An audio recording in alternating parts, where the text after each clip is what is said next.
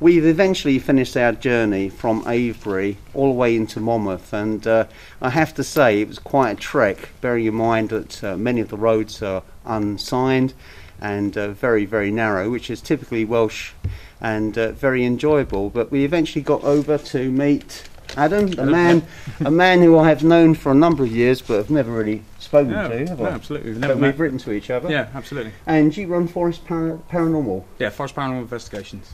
We've been running for about 3 years. And who have we got here with the rest of the team? Yep. Well, me, I'm Mark. I've been with a group for approximately 2 years. Main interest on tech support guy, and pretty sceptical really. But and security? And security, yeah. I try. And security. And the two ladies? Well, I'm Paula, and been with FPI since the beginning. Absolutely love paranormal, very spiritual, holistic therapist, and vampire writer. You're an author, aren't you? You've written That's books about vampirism. Yeah, full on. And Yeah. what more or less drew you into that? Is it just a general interest with that kind of goth type literature, or? Just a very active imagination. It likes to wander into the dark. Okay. Without a torch. Yeah. And lastly, we have Vicky, who works for the dark.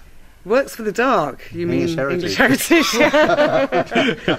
Yeah, so that gives you a clue to my interest in history. I've also been with the team since the beginning, 3 years ago, and I've enjoyed every minute, so learning more and more. Do you find all the time. it co-resides quite well with what you do in English Heritage? Yeah, historically, and just discovering that it goes sort of hand in hand with the past and then crops up again in the future. It's all to learn about and discover. Yeah, I'm also a sceptic, but an open-minded sceptic. Well, I think you've got to be. I don't think you can allow yourself to be drawn too heavily in one direction or the other, really. Sure. We're a very tech-orientated team, definitely. We rely on a lot of technology. Yeah. But we're all open to new ideas, and although we don't work with mediums as such in the team, but we think we've all got that. No, it's just it's an experience of learning, isn't it? We go through life, and if we don't bother to find out what lies beneath, then it's not really much of a life experience, is it? So this is part of the appeal for me. Yeah. And lastly, we've got one more person who's well, you've got two actually. We've got Tim, who's on the camera.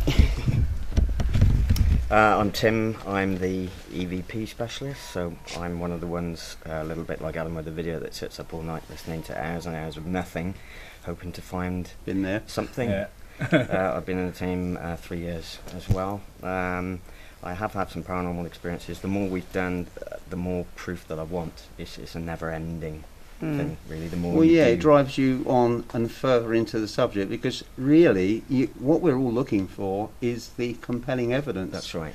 Yeah. Not so much for ourselves, because you either believe or you don't believe, but for everybody else, because all of us share our work, particularly so with sites like YouTube, dare I say, and of course we become open season for every hater, every religious fanatic. It's like Adam says, you know, we could get a full floating apparition here right now, and someone's going to say Photoshop. Photoshop.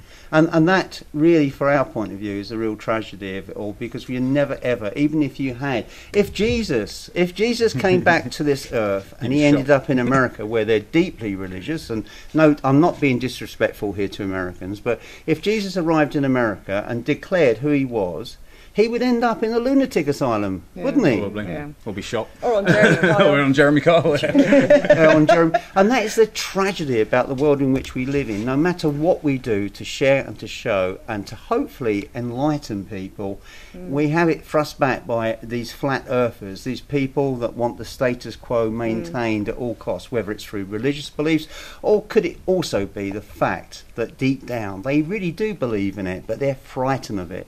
And to push that fear away, they attack and ridicule serious researchers' work, and that it will always be a constant battle. And just to round off, we have one more member here, Sean. Sean's over there. Sean? Yeah, you all know me. No, they haven't met you, so... Right, I'm Sean. Been with, how long have we been together now? Since 2005. Yeah. Lead investigator, cameraman. Bit of a sensitive as well, pick up a few things. That's it really. And he enjoys what we do. Yeah. That's the main thing. That's the main thing, isn't it? Yeah. So just to very quickly on Cam, if I can just, I might as well do it on here. What we're hoping, this is St Mary's Church, which I understand was a rebuild of a 12th century church, which was very heavily connected with the former Tintern Abbey, which is now ruined and not too far from where we are. I understand that the church was rebuilt in 1861. Yeah, I believe so. And sadly it burnt down in 1977, but it was made redundant in 1970, wasn't it? 72, sorry. But the interesting thing is, I'm not sure whether we will come across this tonight, but interred here is a man, an American soldier who fought for the British Army in the First World War, and this is a curious story. He was badly wounded in France. He was taken back to Hampshire, to Farnborough, where he died of his injuries, and for some strange reason, and I can't fathom this out, he was buried here in this churchyard. Yeah.